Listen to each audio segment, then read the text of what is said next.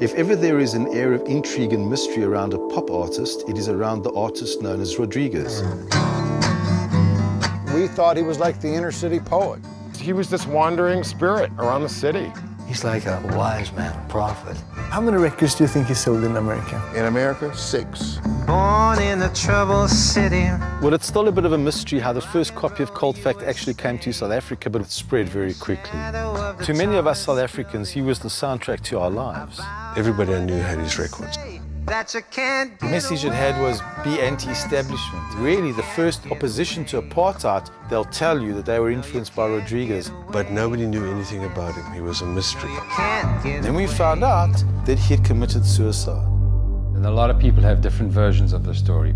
He set himself alight on stage. He reached down and pulled up a gun. I thought it'd make a good story.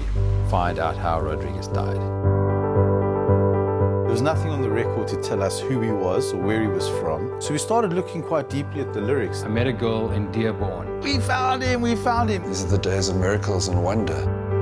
I heard he did like a little construction work. He was really doing the work that no one else wanted to do.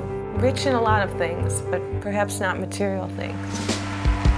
I said, in South Africa, you are more popular than Elvis Presley. Next day, he says, Emerson, I got to go on tour. I said, why is that, Rodriguez? I wonder. Is this really going to be Rodriguez? We'll only know if he can actually sing these songs. And the best part was still to come. Thanks for keeping me alive. I wonder.